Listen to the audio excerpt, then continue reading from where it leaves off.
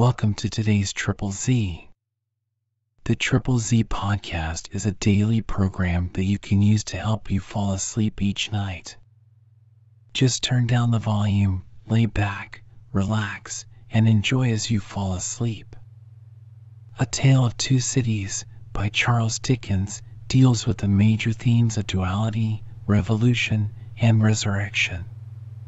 It was the best of times, it was the worst of times in London and Paris, as economic and political unrest lead to the American and French revolutions. The main characters in Dickens' A Tale of Two Cities, Dr. Alexandre Manette, Charles Darnay, and Sydney Carton, are all recalled to life or resurrected in different ways as turmoil erupts. If you enjoy our program, please be sure to write us a review on your podcast platform and share us with a friend. You both might sleep just a little better at night. Our website is Triple Z, that's 3zs.media. You can also like and share our content on Facebook or our Instagram account ZZZ Media Podcast. Music for today's episode was provided by the Sleep channel on Spotify. Chapter 3. A Disappointment. Mr. Attorney General had to inform the jury that the prisoner before them, though young in years, was old in the treasonable practices which claimed the forfeit of his life. That this correspondence with the public enemy was not a correspondence of today, or of yesterday, or even of last year, or of the year before. That, it was certain the prisoner had, for longer than that, been in the habit of passing and repassing between France and England on secret business of which he could give no honest account. That, if it were in the nature of traitorous ways to thrive, which happily it never was, the real wickedness and guilt of his business might have remained undiscovered. That Providence, however, had put it into the heart of a person who was beyond fear and beyond reproach to ferret out the nature of the prisoner's schemes and, struck with horror, to disclose them to His Majesty's Chief Secretary of State and Most Honorable Privy Council. That this patriot would be produced before them. That his position and attitude were, on the whole, sublime. That he had been the prisoner's friend, but at once in an auspicious and an evil hour detecting his infamy, had resolved to immolate the traitor he could no longer cherish in his bosom on the sacred altar of his country. That, if statues were decreed in Britain, as in ancient Greece and Rome, to public benefactors, this shining citizen would assuredly have had one. That, as they were not so decreed, he probably would not have one. That virtue, as had been observed by the poets in many passages which he well knew the jury would have, word for word, at the tips of their tongues, whereat the jury's countenances displayed a guilty consciousness that they knew nothing about the passages, was in a manner contagious, more especially the bright virtue known as patriotism or love of country. That, the lofty example of this immaculate and unimpeachable witness for the crown, to refer to whom however unworthily was an honor, had communicated itself to the prisoner's servant, and had engendered in him a holy determination to examine his master's table drawers and pockets, and secrete his papers. That he, Mr. Attorney General, was prepared to hear some disparagement attempted of this admirable servant, but that, in a general way, he preferred him to his, Mr. Attorney General's, brothers and sisters, and honored him more than his, Mr. Attorney General's, father and mother. That he called with confidence on the jury to come and do likewise. That the evidence of these two witnesses, coupled with the documents of their discovering that would be produced, would show the prisoner to have been furnished with lists of His Majesty's forces, and of their disposition and preparation, both by sea and land, and would leave no doubt that he had habitually conveyed such information to a hostile power. That these lists could not be proved to be in the prisoner's handwriting, but that it was all the same, that, indeed, it was rather the better for the prosecution, as showing the prisoner to be artful in his precautions. That the proof would go back 5 years and would show the prisoner already engaged in these pernicious missions within a few weeks before the date of the very first action fought between the British troops and the Americans. That, for these reasons, the jury, being a loyal jury, as he knew they were, and being a responsible jury, as they knew they were, must positively find the prisoner guilty and make an end of him, whether they liked it or not. That they never could lay their heads upon their pillows, that they never could tolerate the idea of their wives laying their heads upon their pillows, that they never could endure the notion of their children laying their heads upon their pillows. In short, that there never more could be, for them or theirs, any laying of heads upon pillows at all, unless the prisoner's head was taken off. That head Mr. Attorney General concluded by demanding of them, in the name of everything he could think of with a round turn in it, and on the faith of his solemn asseveration that he already considered the prisoner as good as dead and gone. When the Attorney General ceased, a buzz arose in the court as if a cloud of great blue flies were swarming about the prisoner in anticipation of what he was soon to become. When toned down again, the unimpeachable patriot appeared in the witness box. Mr. Solicitor General then, following his leader's lead, examined the patriot, John Barsad, gentleman, by name. The story of his pure soul was exactly what Mr. Attorney General had described it to be, perhaps, if it had a fault, a little too exactly. Having released his noble bosom of its burden, he would have modestly withdrawn himself, but that the Whig gentleman with the papers before him, sitting not far from Mr. Lorry, begged to ask him a few questions. The Whig gentleman sitting opposite, still looking at the ceiling of the court. Had he ever been a spy himself? No, he scorned the base insinuation. What did he live upon? His property. Where was his property? He didn't precisely remember where it was. What was it? No business of anybody's. Had he inherited it? Yes, he had. From whom? Distant relation. Very distant? Rather. Ever been in prison? Certainly not. Never in a debtor's prison? Didn't see what that had to do with it. Never in a debtor's prison, come, once again. Never? Yes. How many times? 2 or 3 times. Not 5 or 6. Perhaps. Of what profession? Gentleman. Ever been kicked? Might have been. Frequently? No. Ever kicked downstairs? Decidedly not. Once received a kick on the top of a staircase and fell downstairs of his own accord. Kicked on that occasion for cheating at dice? Something to that effect was said by the intoxicated liar who committed the assault, but it was not true. Swear it was not true. Positively. Ever lived by cheating at play? Never. Ever lived by play? Not more than other gentlemen do. Ever borrow money of the prisoner? Yes. Ever pay him? No. Was not this intimacy with the prisoner in reality a very slight one, forced upon the prisoner in coaches, inns, and packets? No. Sure he saw the prisoner with these lists? Certain. Knew no more about the lists? No. Had not procured them himself, for instance? No. Expect to get anything by this evidence? No. Not in regular government pay and employment to lay traps? Oh dear, no. Or to do anything? Oh dear, no. Swear that? Over and over again. No motives but motives of sheer patriotism? None whatever. The virtuous servant, Roger Cly, swore his way through the case at a great rate.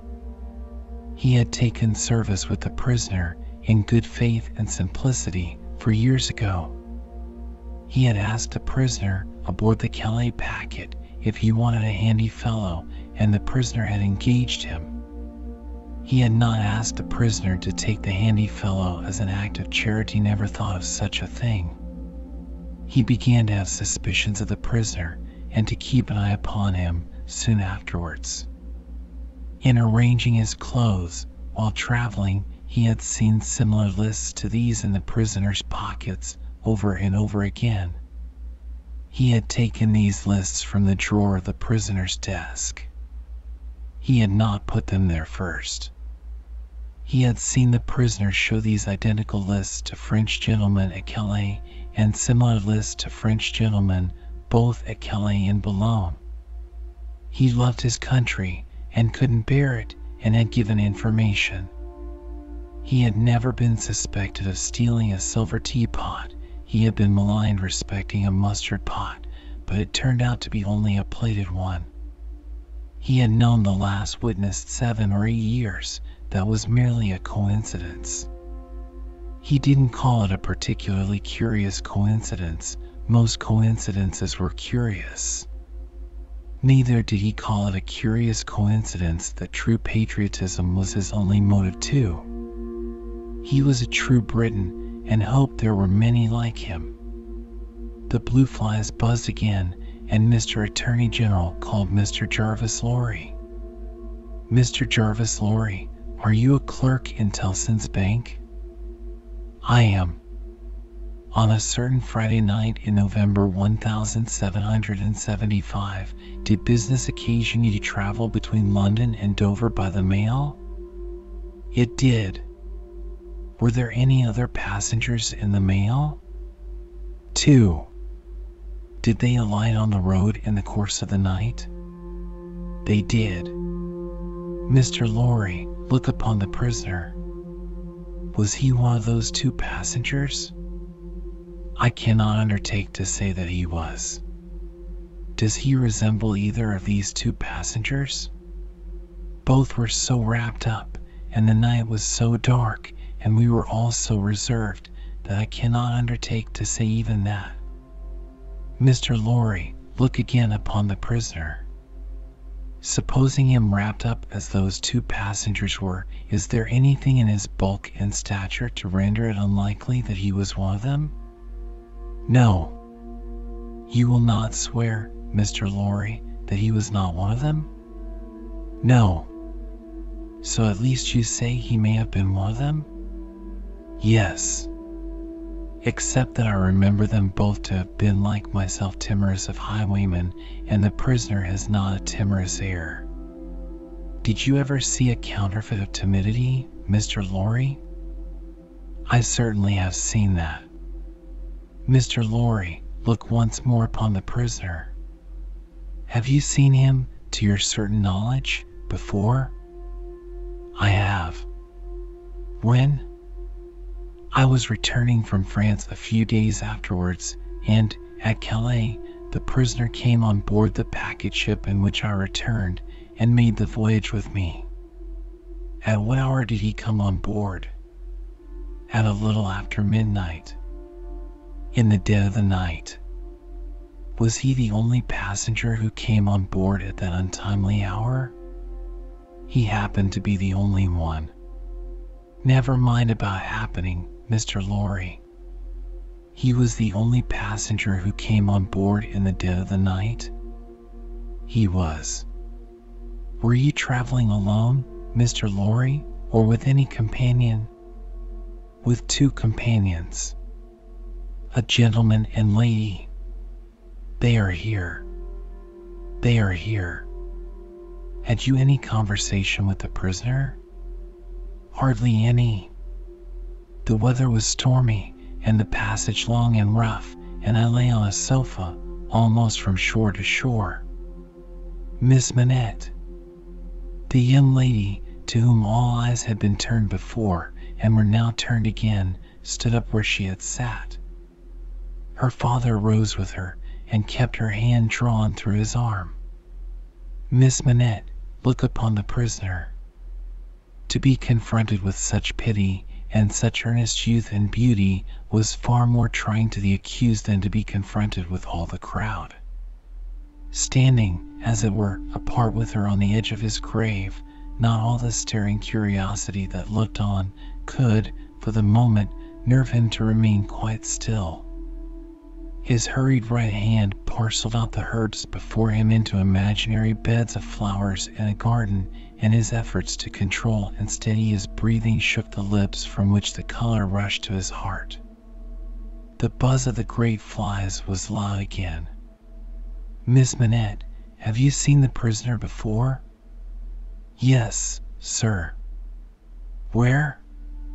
On board of the packet ship just now referred to, sir, and on the same occasion. You are the young lady just now referred to? Oh, most unhappily, I am. The plaintive tone of her compassion merged into the less musical voice of the judge as he said something fiercely, answer the questions put to you, and make no remark upon them. Miss Manette, had you any conversation with the prisoner on that passage across the channel? Yes, sir. Recall it. In the midst of a profound stillness, she faintly began, when the gentleman came on board dash. Do you mean the prisoner? Inquired the judge, knitting his brows. Yes, my lord. Then say the prisoner. When the prisoner came on board, he noticed that my father, turning her eyes lovingly to him as he stood beside her, was much fatigued and in a very weak state of health. My father was so reduced that I was afraid to take him out of the air, and I had made a bed for him on the deck near the cabin steps, and I sat on the deck at his side to take care of him. There were no other passengers that night, but we four. The prisoner was so good as to beg permission to advise me how I could shelter my father from the wind and weather better than I had done. I had not known how to do it well, not understanding how the wind would set when we were out of the harbor. He did it for me. He expressed great gentleness and kindness for my father's state, and I am sure he felt it. That was the manner of our beginning to speak together. Let me interrupt you for a moment. Had he come on board alone? No. How many were with him? 2 French gentlemen. Had they conferred together? They had conferred together until the last moment, when it was necessary for the French gentlemen to be landed in their boat. Had any papers been handed about among them similar to these lists? Some papers had been handed about among them, but I don't know what papers. Like these in shape and size?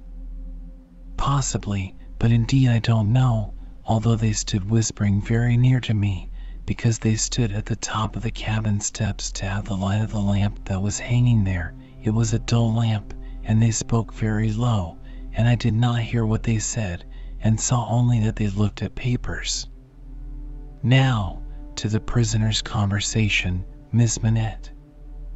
The prisoner was as open in his confidence with me which arose out of my helpless situation as he was kind and good and useful to my father. I hope, bursting into tears, I may not repay him by doing him harm today. Buzzing from the blue flies. Miss Manette, if the prisoner does not perfectly understand that you give the evidence which it is your duty to give, which you must give, and which you cannot escape from giving with great unwillingness, he is the only person present in that condition. Please to go on. He told me that he was traveling on business of a delicate and difficult nature, which might get people into trouble, and that he was therefore traveling under an assumed name. He said that this business had, within a few days, taken him to France, and might, at intervals, take him backwards and forwards between France and England for a long time to come. Did he say anything about America, Miss Manette? Be particular. He tried to explain to me how that quarrel had arisen, and he said that, so far as he could judge, it was a wrong and foolish one on England's part. He added, in a jesting way, that perhaps George Washington might gain almost as great a name in history as George III. But there was no harm in his way of saying this. It was said laughingly, and to beguile the time. Any strongly marked expression of face on the part of a chief actor in a scene of great interest to whom many eyes are directed would be unconsciously imitated by the spectators. Her forehead was painfully anxious and intent as she gave this evidence, and, in the pauses when she stopped for the judge to write it down, watched its effect upon the counsel for and against. Among the lookers-on there was the same expression in all quarters of the court, insomuch that a great majority of the foreheads there might have been mirrors reflecting the witness, when the judge looked up from his notes to glare at that tremendous heresy about George Washington. Mr. Attorney General now signified to my lord that he deemed it necessary, as a matter of precaution and form, to call the young lady's father, Dr. Manette, who was called accordingly. Dr. Manette, look upon the prisoner. Have you ever seen him before? Once. When he called at my lodgings in London. Some 3 years, or 3 years and a half ago. Can you identify him as your fellow passenger on board the packet, or speak to his conversation with your daughter? Sir, I can do neither. Is there any particular and special reason for your being unable to do either? He answered, in a low voice, there is. Has it been your misfortune to undergo a long imprisonment, without trial, or even accusation, in your native country, Dr. Manette? He answered, in a tone that went to every heart, a long imprisonment. Were you newly released on the occasion in question? They tell me so. Have you no remembrance of the occasion? None. My mind is a blank. From some time I cannot even say what time when I employed myself, in my captivity, in making shoes, to the time when I found myself living in London with my dear daughter here. She had become familiar to me when a gracious God restored my faculties, but I am quite unable even to say how she had become familiar. I have no remembrance of the process. Mr. Attorney General sat down, and the father and daughter sat down together. A singular circumstance then arose in the case. The object in hand being to show that the prisoner went down, with some fellow plotter untracked, in the Dover mail on that Friday night in November 5 years ago, and got out of the mail in the night, as a blind, at a place where he did not remain, but from which he traveled back some dozen miles or more to a garrison and dockyard, and there collected information. A witness was called to identify him as having been at the precise time required in the coffee room of an hotel in that garrison and dockyard town, waiting for another person. The prisoner's counsel was cross-examining this witness with no result, except that he had never seen the prisoner on any other occasion, when the wigged gentleman who had all this time been looking at the ceiling of the court wrote a word or two on a little piece of paper, screwed it up, and tossed it to him. Opening this piece of paper in the next pause, the counsel looked with great attention and curiosity at the prisoner. You say again you are quite sure that it was the prisoner? The witness was quite sure. Did you ever see anybody very like the prisoner? Not so like, the witness said, as that he could be mistaken. Look well upon that gentleman, my learned friend there, pointing to him who had tossed the paper over, and then look well upon the prisoner. How say you? Are they very like each other? allowing for my learned friend's appearance being careless and slovenly if not debauched. They were sufficiently like each other to surprise not only the witness, but everybody present when they were thus brought into comparison. My lord being prayed to bid my learned friend lay aside his wig, and giving no very gracious consent, the likeness became much more remarkable. My lord inquired of Mr. Stryver, the prisoner's counsel, whether they were next to try Mr. Carton, name of my learned friend, for treason?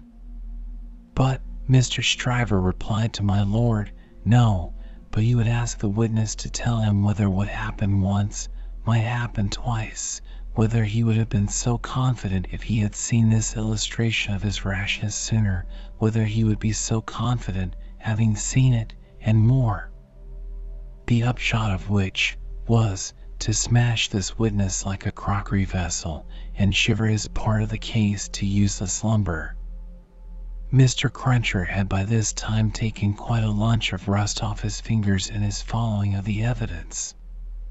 He had now to attend while Mr. Stryver fitted the prisoner's case on the jury like a compact suit of clothes, showing them how the patriot, Barsad, was a hired spy and traitor, an unblushing trafficker in blood, and one of the greatest scoundrels upon earth since accursed Judas, which he certainly did look rather like. How the virtuous servant, Cly, was his friend and partner, and was worthy to be, how the watchful eyes of those forgers and false swearers had rested on the prisoner as a victim, because some family affairs in France, he being of French extraction, did require his making those passages across the channel, though what those affairs were a consideration for others who were near and dear to him, forbade him, even for his life, to disclose. How the evidence that had been worked and wrested from the young lady, whose anguish in giving it they had witnessed, came to nothing, involving the mere little innocent gallantries and politenesses likely to pass between any young gentleman and young lady so thrown together, with the exception of that reference to George Washington, which was altogether too extravagant and impossible to be regarded in any other light than as a monstrous joke. How it would be a weakness in the government to break down in this attempt to practice for popularity on the lowest national antipathies and fears, and therefore Mr. Attorney General had made the most of it. How, nevertheless, it rested upon nothing save that vile and infamous character of evidence too often disfiguring such cases, and of which the state trials of this country were full. But there my lord interposed, with as grave a face as if it had not been true, saying that he could not sit upon that bench and suffer those illusions. Mr. Stryver then called his few witnesses, and Mr. Cruncher had next to attend while Mr. Attorney General turned the whole suit of clothes Mr. Stryver had fitted on the jury, inside out, showing how Barsad and Cly were even 100 times better than he had thought them, and the prisoner 100 times worse. Lastly came my lord himself, turning the suit of clothes, now inside out, now outside in, but on the whole decidedly trimming and shaping them into grave clothes for the prisoner. And now the jury turned to consider, and the great flies swarm began. Mr. Carton, who had so long sat looking at the ceiling of the court, changed neither his place nor his attitude even in this excitement, while his learned friend, Mr. Stryver, massing his papers before him, whispered with those who sat near, and from time to time glanced anxiously at the jury, while all the spectators moved more or less, and grouped themselves anew, while even my lord himself arose from his seat, and slowly paced up and down his platform, not unattended by a suspicion in the minds of the audience that his state was feverish. This one man sat leaning back, with his torn gown half off him, his untidy wig put on, just as it had happened to lie on his head after its removal, his hands in his pockets, and his eyes on the ceiling as they had been all day. Something especially reckless in his demeanor not only gave him a disreputable look, but so diminished the strong resemblance he undoubtedly bore to the prisoner, which his momentary earnestness, when they were compared together, had strengthened, that many of the lookers-on, taking note of him now, said to one another they would hardly have thought the two were so alike. Mr. Cruncher made the observation to his next neighbor, and added, "I'd hold half a guinea that he don't get no law work to do. Don't look like the sort of one to get any, do he?" Yet this Mr. Carton took in more of the details of the scene than he appeared to take in, for now, when Miss Manette's head dropped upon her father's breast, he was the first to see it, and to say audibly, "Officer, look to that young lady. Help the gentleman to take her out. Don't you see she will fall?" There was much commiseration for her as she was removed, and much sympathy with her father. It had evidently been a great distress to him to have the days of his imprisonment recalled. He had shown strong internal agitation when he was questioned, and that pondering or brooding look which made him old had been upon him like a heavy cloud ever since. As he passed out, the jury, who had turned back and paused a moment, spoke through their foreman. They were not agreed, and wished to retire. My lord, perhaps with George Washington on his mind, showed some surprise that they were not agreed, but signified his pleasure that they should retire under watch and ward, and retired himself. The trial had lasted all day, and the lamps in the court were now being lighted. It began to be rumored that the jury would be out a long while. The spectators dropped off to get refreshment, and the prisoner withdrew to the back of the dock and sat down. Mr. Lorry, who had gone out when the young lady and her father went out, now reappeared and beckoned to Jerry, who, in the slackened interest, could easily get near him. "Jerry, if you wish to take something to eat, you can. But keep in the way. You will be sure to hear when the jury come in. Don't be a moment behind them, for I want you to take the verdict back to the bank. You are the quickest messenger I know, and will get to Temple Bar long before I can." Jerry had just enough forehead to knuckle, and he knuckled it in acknowledgment of this communication and a shilling. Mr. Carton came up at the moment and touched Mr. Lorry on the arm. "How is the young lady?" "She is greatly distressed, but her father is comforting her, and she feels the better for being out of court. I'll tell the prisoner so. It won't do for a respectable bank gentleman like you to be seen speaking to him publicly, you know." Mr. Lorry reddened as if he were conscious of having debated the point in his mind, and Mr. Carton made his way to the outside of the bar. The way out of court lay in that direction, and Jerry followed him, all eyes, ears, and spikes. "Mr. Darnay." The prisoner came forward directly. "You will naturally be anxious to hear of the witness, Miss Manette. She will do very well. You have seen the worst of her agitation. I am deeply sorry to have been the cause of it. Could you tell her so for me, with my fervent acknowledgments?"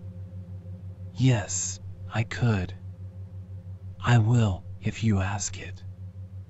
Mr. Carton's manner was so careless as to be almost insolent. He stood, half turned from the prisoner, lounging with his elbow against the bar. "I do ask it. Accept my cordial thanks." "What?" said Carton, still only half turned towards him. "Do you expect, Mr. Darnay?" "The worst. It's the wisest thing to expect, and the likeliest. But I think their withdrawing is in your favor."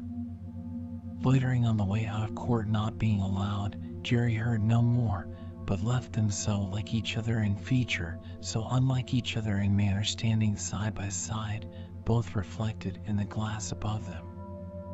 An hour and a half limped heavily away in the thief and rascal crowded passages below, even though assisted off with mutton pies and ale. The horse messenger, uncomfortably seated on a form after taking that refection, had dropped into a doze, while a loud murmur and a rapid tide of people setting up the stairs that led to the court carried him along with them. "Jerry! Jerry!" Mr. Lorry was already calling at the door when he got there. "Here, sir. It's a fight to get back again." "Here I am, sir." Mr. Lorry handed him a paper through the throng. "Quick. Have you got it?" "Yes, sir." Hastily written on the paper was the word "acquitted." "If you had sent the message, recalled to life, again," muttered Jerry as he turned, "I should have known what you meant this time." He had no opportunity of saying, or so much as thinking, anything else until he was clear of the Old Bailey, for the crowd came pouring out with a vehemence that nearly took him off his legs, and a loud buzz swept into the street as if the baffled blue flies were dispersing in search of other carrion.